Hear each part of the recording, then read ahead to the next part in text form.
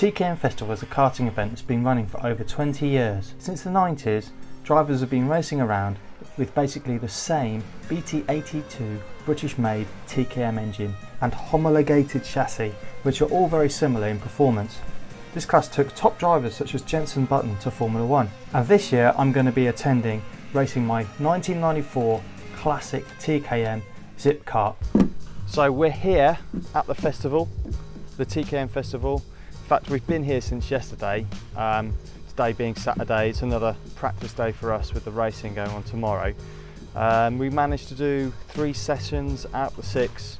2 we missed because we were changing bits, sorting out the gear ratio, the exhaust length, on advice from Jay and Chris at the who run the series. Every time the bell rings, it means I got help. And then yeah, we missed one because the front sprocket came loose. But other than that, we finished 3 sessions, which is great. The next task is to go and change the tyres. So we've been offered a couple of sets of tyres from different places, which we can use tyres obviously. But we're just here to try our hand and see what we can do in it. Probably have to beg a compressor and some help with these to get these old ones off. Yeah, let's go sort them out and get on track around 10:30 today. So while everyone else was out on track in session 1 having fun, I went off in search of a set of tyres. So I put the call out on Facebook, asking anyone at the meeting if they had a spare set of tyres they could give me. In the end, it was Gary Wagon who hooked me up with Andrew Godfrey's old set of tyres, and Andrew Everett let me use their tools and even showed me how to use the tools so I could change the tyres. And hats off to Richard Sturdy, who also offered up a set of tyres.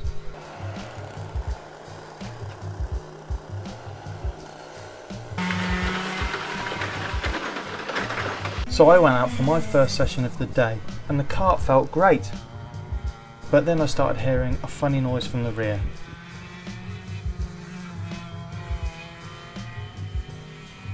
Well, we've just done the first session, and look what's happened again.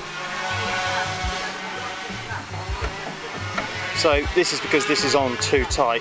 It needs to be loosened right off. But the problem is if it's loose, the bolt backs out. So I need to add a load of thread lock or something in there so it doesn't come out. Let's see if we can get one of these bumpers welded up.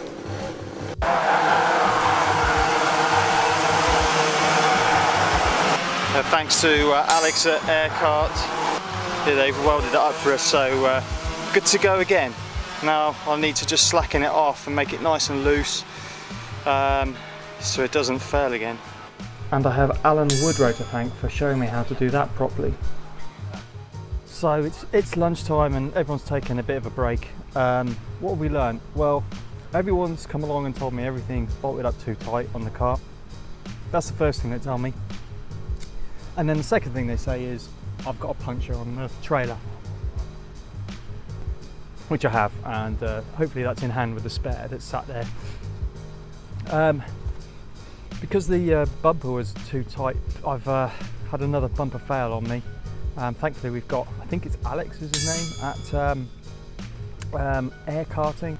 He's basically welded it up for me, so I've got some extra bits as well from Spellfame Karting, who are here with their van with the air conditioner in it, which is very nice to stand in and buy things. But it's just staying hydrated at the moment, finding any shade we can. This trailer does have a bit of a roof on it, which is giving me a bit of shade, and it's saving me, to be honest. You can actually see yesterday's and today's sweat marks on the hat. It is brutally hot. I just have to thank everybody for being so helpful and friendly. Everyone's been good with advice and telling me things I need to do. There's lots of things that need to be done. The first thing I need to do is sort out that bumper so it never fails again. So we'll do that now. So we're running a 74 sprocket today and yesterday, and we're only pulling about 14,500 revs, just over. And we could be going up to 15.5, so I'm going to pop in a 76 sprocket because I think that will do us nicely, especially just coming out the final corner. It's a bit boggy and could do with a little bit more torque out of there. Also going to widen the rear another chunk as well, so that should be us in a good position tomorrow, hopefully. Oh, that's quite dirty. Okay, so it's race day. I've actually gone up 4 teeth on the sprocket from a 74 to a 78. Apparently that's still not enough. We've also added loads of weight to the kart to bring it up, so got another 2 there, 4 there.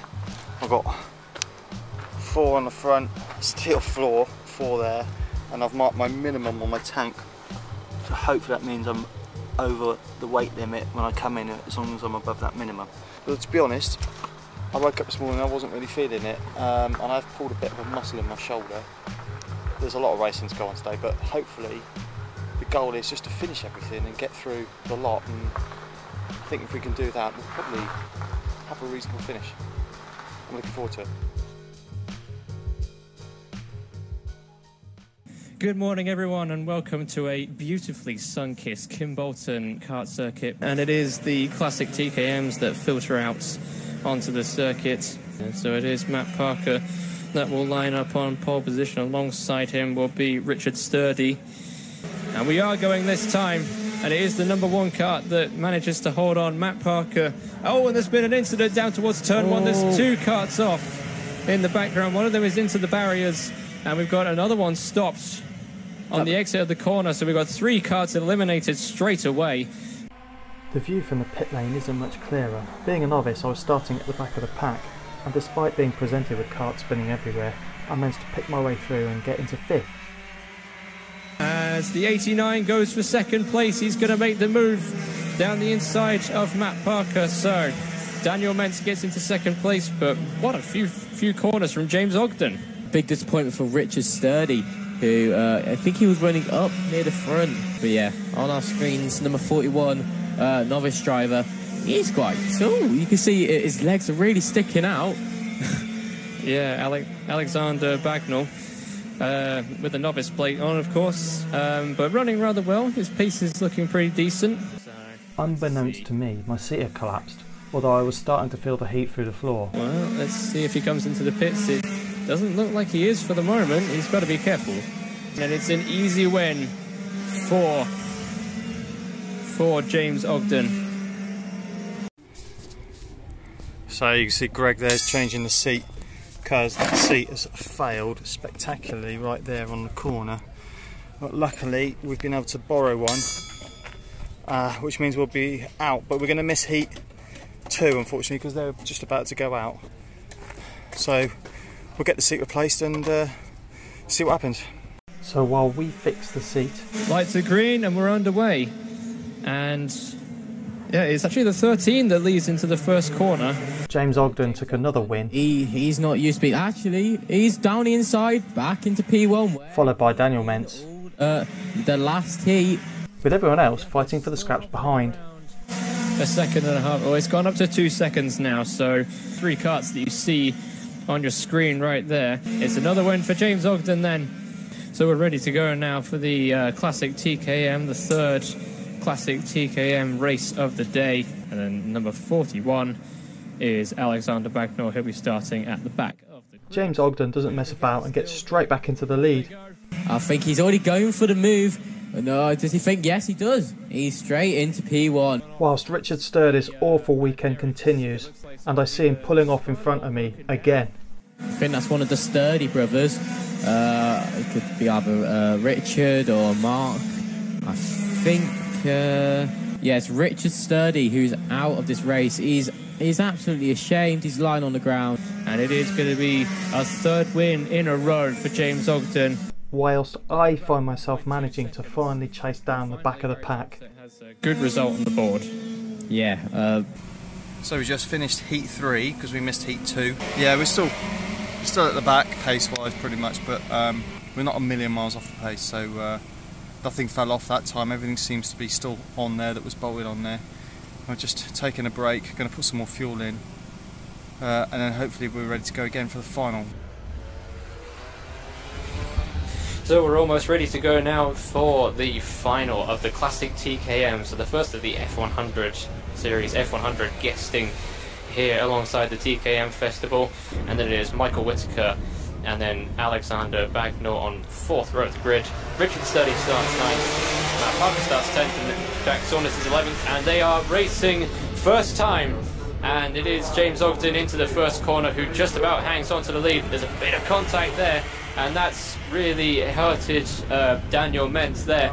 That is Barry Thompson. Goes for it now. He's through into the last corner. So Barry Thompson, who's had not a great day so far, he gets into second, but he almost gets overtaken there. Bit of potting between himself and the 96 of Daniel Collier. He cuts back underneath though and retakes that position. Daniel Mentz, he's got the slipstream though. As they come down the start-finish straight, they're going to head down towards turn 1. Will he make the lunge? Yes, he will. And he retakes third position. Daniel Mentz goes for the second place move, and he does manage to get ahead of Barry Thompson. I don't know what Thompson can do to come back at him. He's all over him going down the start-finish straight, but I don't think he's going to be able to make the move, and he doesn't. And it will be James Ogden rounding the final corner, and it has been a magnificent day, and he is going to win the Classic TKM race. James Ogden takes it. He takes it in the Congratulations to James Ogden on the win. I managed to find a way past Mark Sturdy and start chasing down Richard Sturdy and Mark Whittaker. Unfortunately, I just ran out of laps. See now, Michael Whittaker is going to be behind Richard Sturdy at the very end. Yeah, brilliant driving by all these guys. Well, that's it. That's the end of the day. We had a really good final. Managed to pick up a couple of places and nothing broke, and we were kind of on the pace of the back half of the grid, which is progress really, because we were pretty much right at the back with issues and everything. There was just so much help from so many people. It's fair to say I'm pretty tired, but thankfully it's cooled down a little, and so packing away is not going to be so much of a chore. Thanks to that guy there. He hasn't done his back in yet.